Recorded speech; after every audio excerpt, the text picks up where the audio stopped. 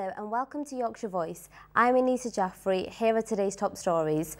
Residents of Roundhay Park are left angry as the council approved plans for 80,000 capacity concerts. Childhood obesity rates in Leeds are down. And it's the Make May Purple month for stroke awareness. We'll be joined live later on by Joe Beverley, spokesperson for the campaign. Plans were approved today by Leeds City Council to turn the event space at Roundhay Park from a capacity of 20,000 to a semi-structured 80,000 capacity space. Our reporter Harry McMullen has been following the story and joins us now live from Roundhay Park.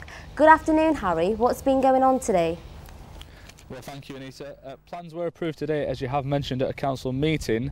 I think the council are trying to bring back the old glory days here of Roundhay Park, where the bowl behind me was filled out by acts like Michael Jackson, Madonna, the Rolling Stones and Genesis.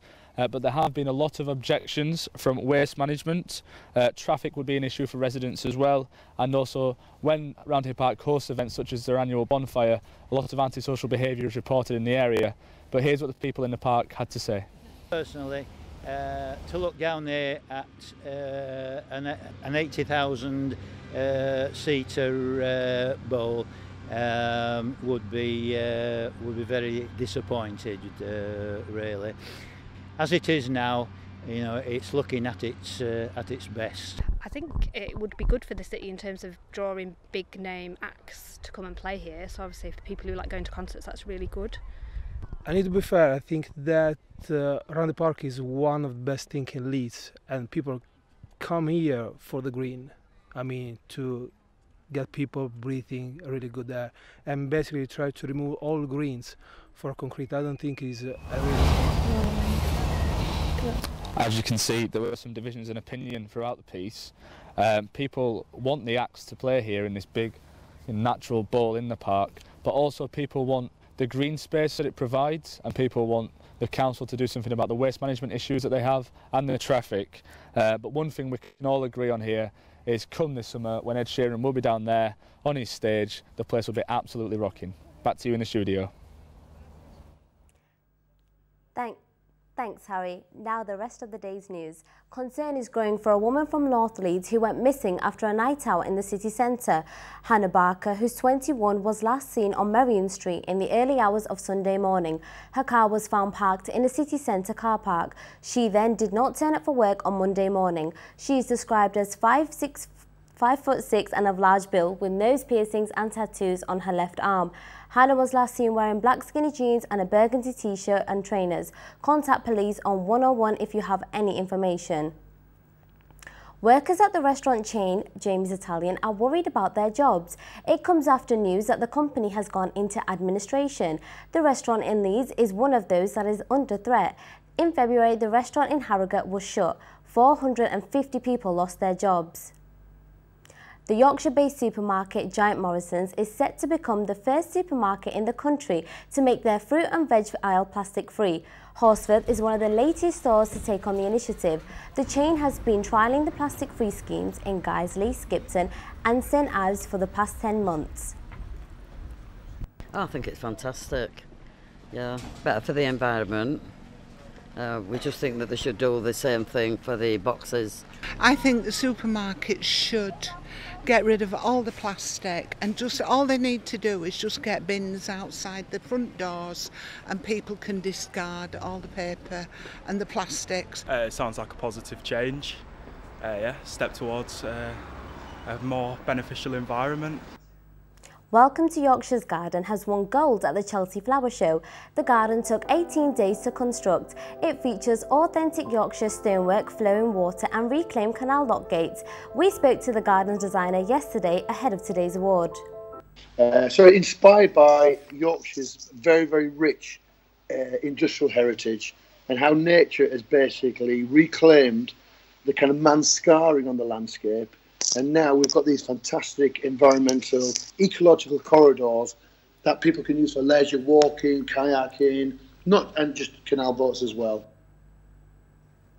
Now, childhood obesity rates have dropped in Leeds. That's according to figures presented to the European Congress. Rates have dropped by 6.4% in the last year. It's a small but positive change. Childhood nutrition groups see this as parents and children being more enthusiastic about having active, healthy lifestyles. One of these groups is Henry. It was formed 10 years ago. Our reporter Charlotte Lazols has more. Childhood obesity rates have dropped in Leeds by 6.4%. That's according to figures presented to the European Congress. The topic of childhood obesity is constantly debated in the media today and often a controversial topic, but the drop in rate signifies a positive change in Leeds. One organisation, Henry, offers courses for parents to teach them about their child's health and well-being.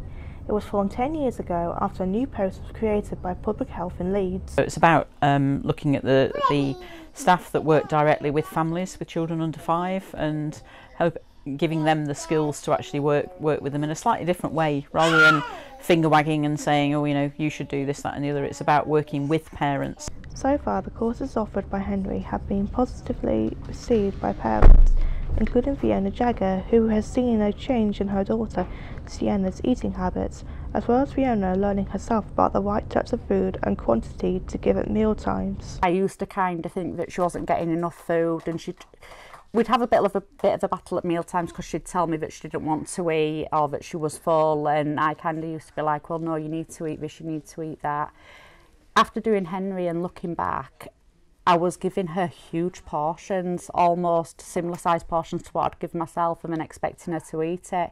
Parents enjoy actually coming. It's an enjoyable experience to be part of one of these programmes, one of the Henry programmes. It's parents really value spending time thinking about their own child's needs and how they can better meet them. Henry also uses volunteers to help teach the courses offered to parents, including Louisa Hesker-Bream, a nutrition student from Leeds University. Each week we cover a different topic, which all kind of contribute to a healthy lifestyle and a healthy start for their children.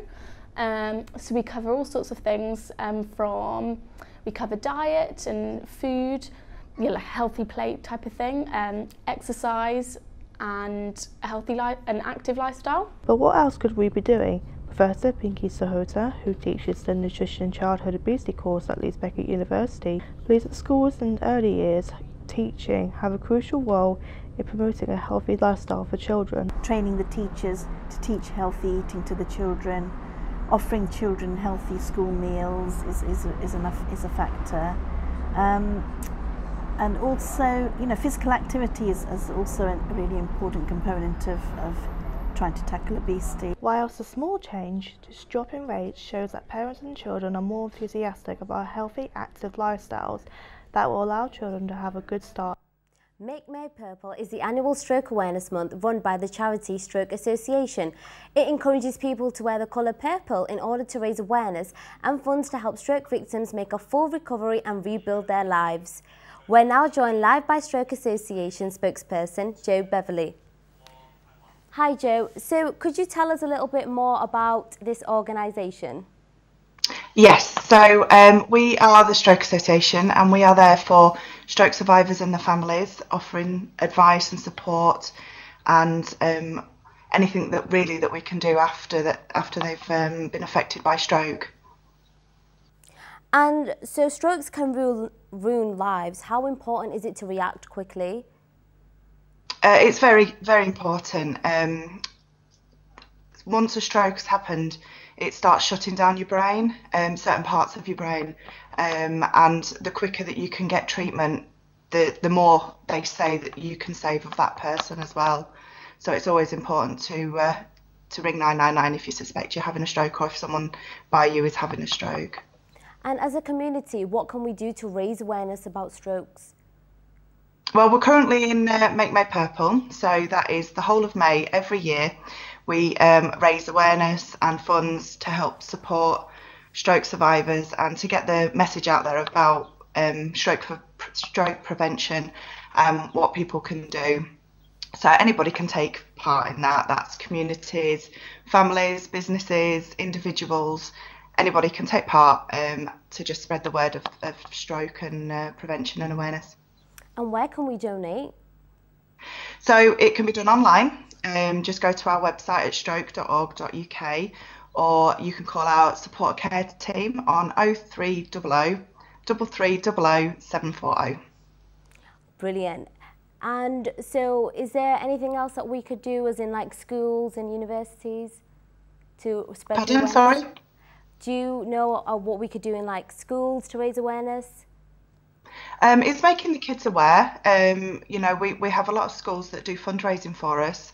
They get in touch with us. We support them through some materials and ideas and things like that, and inviting stroke survivors in to give talks if that's kind of what the school would like as well, just to educate the children so they know what to look out for as well. Brilliant. Thank you, Jo. That's all we have time for, but thank you for coming on to the show.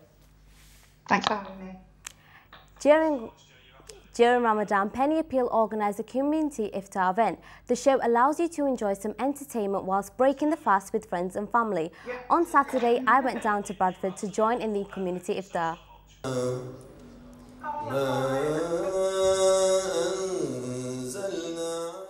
The community iftar event, hosted by Penny Appeal, occurs every year and donations do go out to those in need. I wanted to know more from the volunteers at Penny Appeal. It's like a charity that is with the whole community. Like loads of people get together, like help out with the poor. We've done like many different events before, like making winter parcels for those that live on the street, obviously. So we would give them like thermal hearts, like everything that's warm, and we give them. Some people have already like walked around streets to give them the bags, and they were very like grateful for it. Like the stuff that we take for granted, we gave others it, and then you've seen the smile on their faces, then you realise that that's a big thing for us. Every Ramadan we have a community iftar. Everyone who volunteers for Penny Appeal gets a ticket, whether it be in Bradford, Manchester, Rochester, wherever. Tickets are £5. We have to sell it out to the community. After that, obviously we tally up how much we've got, and then obviously that goes towards our campaign. Not, you know, you don't have to be a Muslim to volunteer. I think that's one of the biggest misconceptions about, you know, Muslim charity. Everyone feels like it's a Muslim, you know, kind of mindset, but we welcome anyone and everyone. The event will be occurring all throughout Ramadan, throughout different cities in the UK. A cake designer from Huddersfield has collected an award for designing the best wedding cakes in Yorkshire and Humber. James Fountain has this report. Debbie Gillespie of Shelley, Huddersfield, has scooped the 2019 IDOR Magazine Awards for Best Wedding Cake Maker in the Yorkshire and Humber region. Debbie Gillespie's unusual cakes have grabbed the attention of the judges. After 13 years as a physiotherapist, she decided to switch to cake design and started her own company. But wasn't she a little bit shocked when she found out that she'd won this prestigious award? Absolutely, because I had no idea I'd even been nominated. I got an email one day to say I'd been nominated, so somebody out there, I don't know who it was, one of my brides, or it might have even been my mum, nominated me. I then emailed my brides, and the fact that this is actually voted for by my couples, so not just the brides, I've actually had a couple of the groom's mums that have actually voted for me as well. So the fact that it's people that I've actually provided cakes for, they're the ones that have judged it, so yeah, it's a real privilege. Debbie's delighted with the award and feels that this gives her the confidence to continue to make these weird and wonderful cakes to order. And now over to Alicia Atkinson for the weather. How's it looking? Hello Anissa, it's another lovely warm dry sunny day in Leeds today, and into this evening however there may be an occasional shower, but today there's been maximum of 20 degrees Celsius.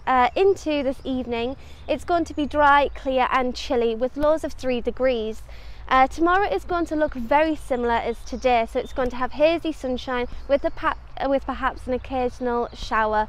There's going to be highs of 19 degrees as well. The outlook for the rest of the week is sunny and patchy rain. You can tell that the summer is definitely coming because the bluebells are starting to spring. Thanks Alicia. And just at the end of the show, we've just heard that Hannah Barker has been found safe and well. And that's all we've got time for on Yorkshire Voice. Remember to keep up to date with our stories from today on our website and on Twitter. Thank you and goodbye.